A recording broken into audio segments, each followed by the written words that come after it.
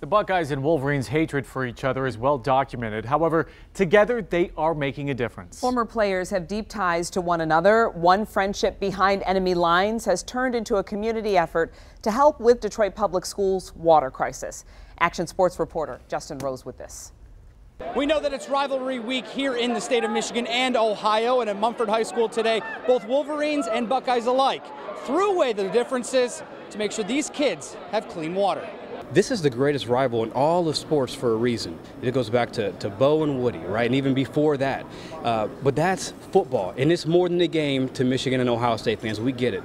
But in everyday life, away from Saturday, if there's a crisis going on in America, we should come together as people and do what we can with what we have. And that's exactly what these former players are joining forces for today. OH2O is a brand new bottled water company that was started by former Buckeye Donnie Evage just weeks ago.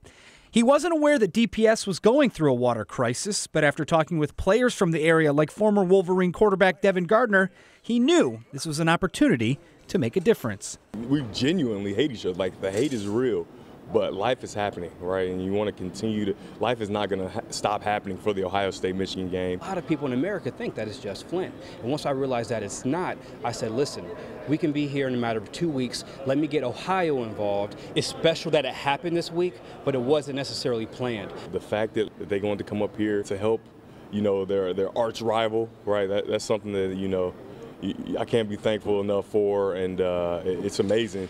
Each student received a bottle of OH2O today, as well as the news that new hydration stations will be installed next week. In Detroit, Justin Rose, 7 Action Sports. Great to see two rivals coming together for a great cause, right? Community first. Absolutely. Game second. Well, that does it for